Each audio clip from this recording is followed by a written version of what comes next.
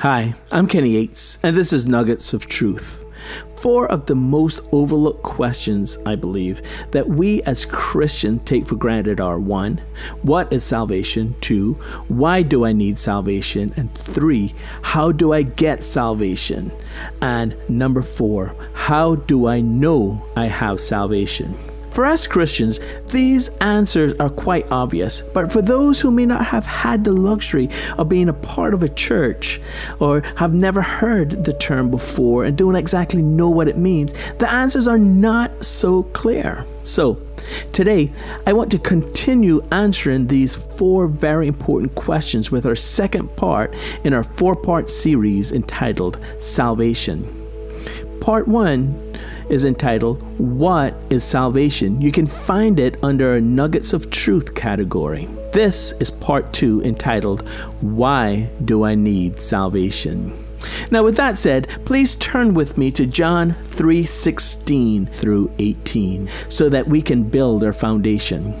For God so loved the world that he gave his only Son, that whoever believes in him should not perish but have eternal life. For God did not send his Son into the world to condemn the world, but in order that the world might be saved through him. Whoever believes in him is not condemned, but whoever does not believe is condemned already, because he has not believed in the name of the only Son of God. These verses imply with very little, if any doubt, 2 things. 1, the need for salvation, and 2, the path to salvation. Jesus made it clear that we need salvation, and without it, we will perish. Then he explained that God made a way for us to have or to receive this salvation, but we must first do something in order to obtain it. That something is believe and accept the free gift of Jesus. The bottom line is this: without this free gift of salvation, we will not inherit eternal life, but rather we will perish forever.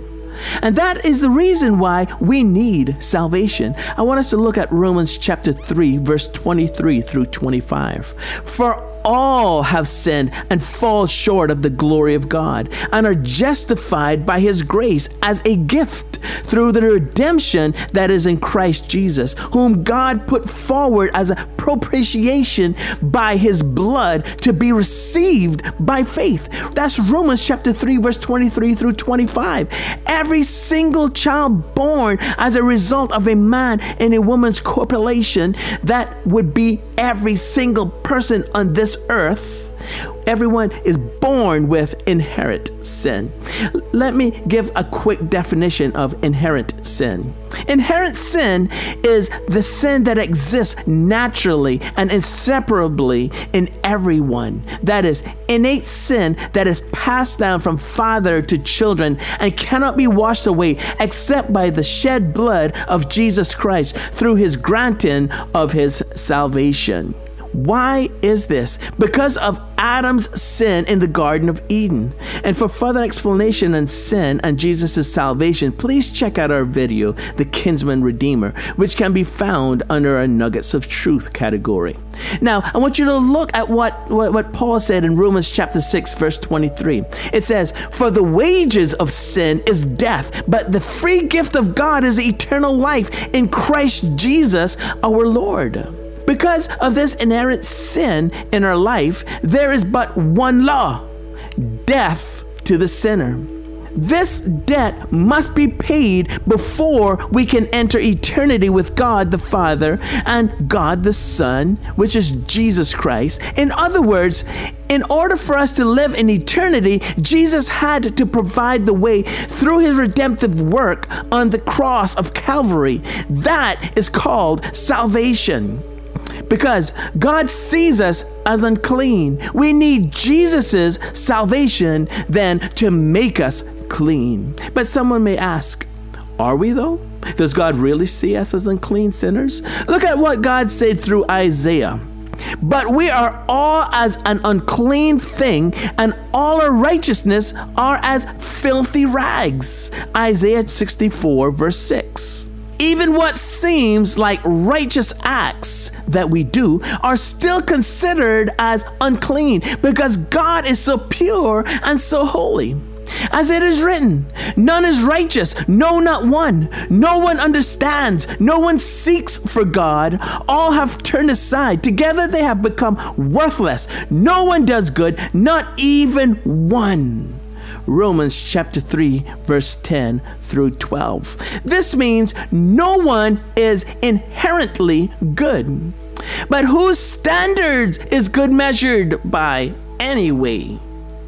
Well, how about culture? Culture is ever-changing. What is considered good today will be considered evil tomorrow. Just like how those things that were frowned upon in days gone by are now praised and are glorified today. Therefore, popular culture is out. It cannot be used. It changes too often. Well, what about government then?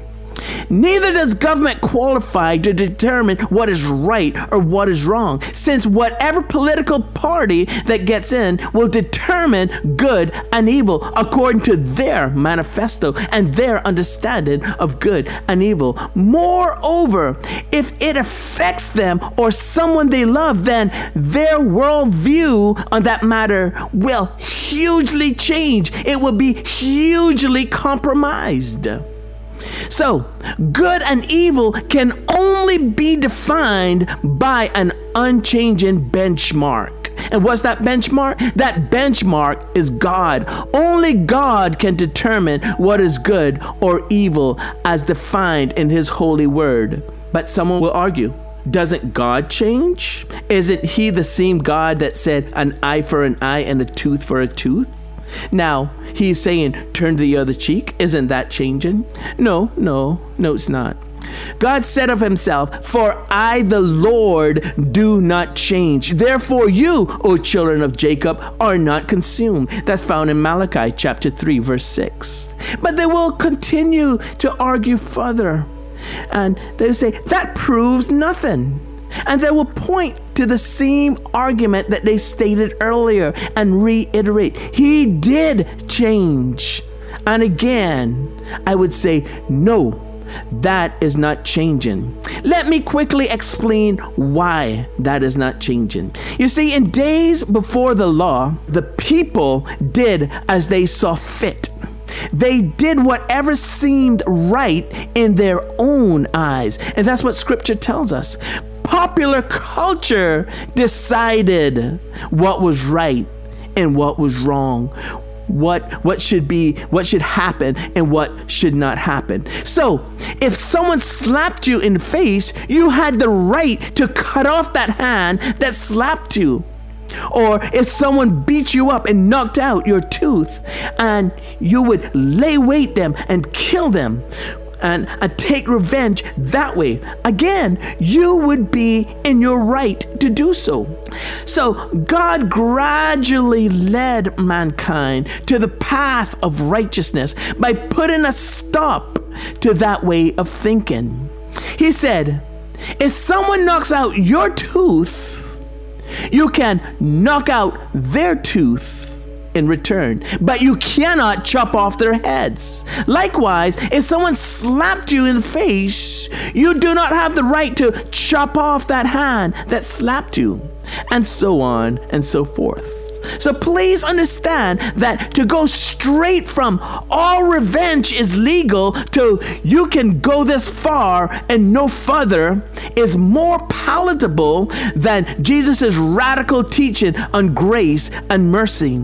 He even took it one step further when he preached a gospel of love that says, love your enemy and turn the other cheek.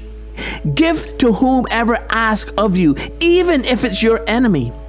That way of thinking was too much too quickly. Here's another example of this, found in Matthew chapter 19, verse 3 through 9. And the Pharisees came up to him and tested him by asking, "Is it lawful to divorce one's wife for any reason?" He answered, "Have you not read that he who created them from the beginning made them male and female, and said, 'Therefore a man shall leave his father and his mother and hold fast to his wife, and the two shall become one flesh.' So they are no longer two, but one flesh. What therefore God has joined together, let not man separate." They said to him, "Why then did Moses command one to give a certificate of divorce and send her away?" He said to them, "Because of your hardness of your heart, Moses allowed you to divorce your wives. But from the beginning, it was not so. And I say to you, whoever divorces his wife, except for sexual immorality, and marries another, commits adultery." This would have to have been too much too soon. So Moses gave them a certificate of divorce just to keep the peace between God and man, so to speak, until the fullness of time when Jesus came and gave to us a better way, a much better way. Therefore, God did not change. He wanted to lead and guide mankind, not to drive and compel mankind, which would inevitably cause a definite and certain rebellion. Now, back to my explanation of the need for salvation. Remember that death is a consequence of sin. Therefore, death is the price that must be paid. So when God laid all of the world's sin on Jesus and he died on the cross, he technically paid the price, which is the death penalty for all, for every single soul, at least for everyone who accepts it. Subsequently, we are no longer required to pay the death penalty for ourselves, since the wages have been satisfied by Jesus Christ, our Lord and Savior. Therefore, God has not changed his mind on sin. It still requires death, but we are no longer required to pay that death penalty ourselves. Thanks to Jesus, thanks to his love and his mercy. Let me further explain something. The law was fulfilled by Jesus on the cross when he said, "It is finished." We understand that those under the law were slaves to sin, since the law was not given to redeem them from sin, but rather to expose sin, according to Romans chapter 3, verse 19 through 20. Although the law was perfect, humanity didn't and couldn't overcome sin through the law. So Jesus came to fulfill the law and thus succeeded where the blood of goats and lambs failed. With that established, God is an unchanging God. Therefore, he's the only one qualified to say what is moral and what is not moral. We are all born with what is known as a sin nature. This means we are born estranged from God, according to the inherent sin definition we gave earlier. See Romans chapter 5, verse 12, verse 18 through 21, 1 Corinthians 15, verse 45, Ephesians chapter 2, verse 3, and Psalms 58, verse 3. Without salvation or the forgiveness of our sins, we will spend eternity in a place of torment created for the devil and his angels, according to Matthew chapter 25, verse 41. This is Jesus himself speaking. Then he will say to those on his left, "Depart from me, you cursed, into the eternal fire prepared for the devil and his angels." Matthew chapter 25, verse 41. So, let me sum all of this up for you. We need salvation because all have sinned and fallen short of the glory of God, according to Romans chapter 3, verse 23, which means we cannot make it into heaven merely on good deeds or by living a good life. We must enter by the blood, the shed blood of Jesus Christ and his salvation. Without salvation, we will spend eternity in a burning lake of fire. So, how do I receive the salvation? That's a really, really good question. I want you to join me next time for part 3. How do I receive salvation? And I will do my endeavor best to answer that question. Well, I hope you enjoyed this video and that it helped you understand this really churchy term, salvation, as well as to help you see your need for it. If you liked this video, please hit the like button, and would you share this video and hit the subscribe button for more videos like these. Thank you so much for watching. I'm Kenny Yates. This is Hold to Hope. Be blessed and stay blessed.